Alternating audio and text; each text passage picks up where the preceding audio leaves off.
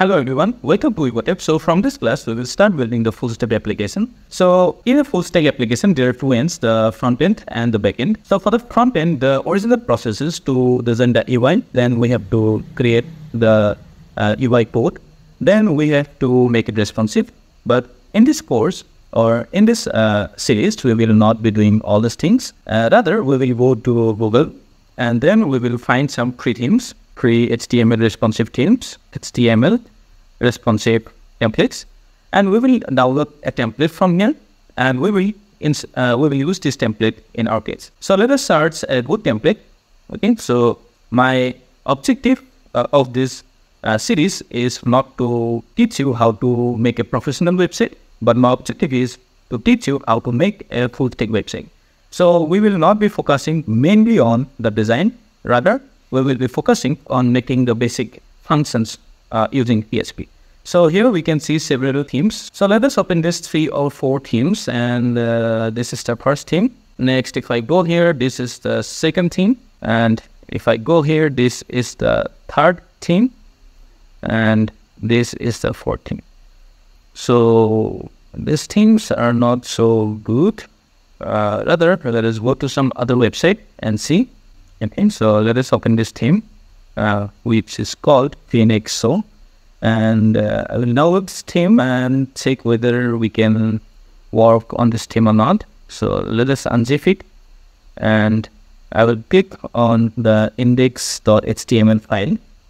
Well, pretty cool. So we can choose this theme, which have all the files that we will require here. All right. So what I will do now is I will upload all these files and folders to project IDX.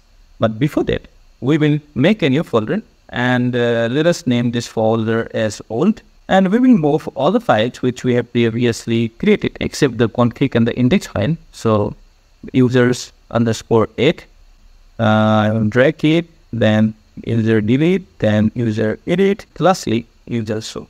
So here we have index.php file and config.php file, and except the config and index, we don't have any other PHP file in the main directory.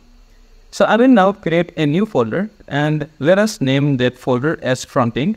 And inside that folder, I will be uploading all the files that we have recently downloaded. I will also give you the zip file of this theme in this description.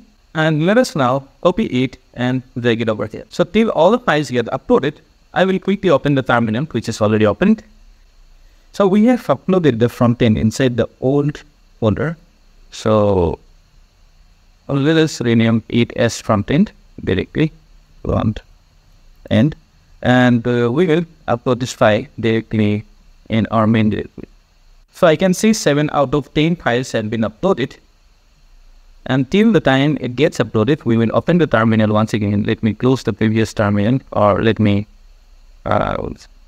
open a new tab in the terminal section, and here let us write df, and let us check how much space is given here.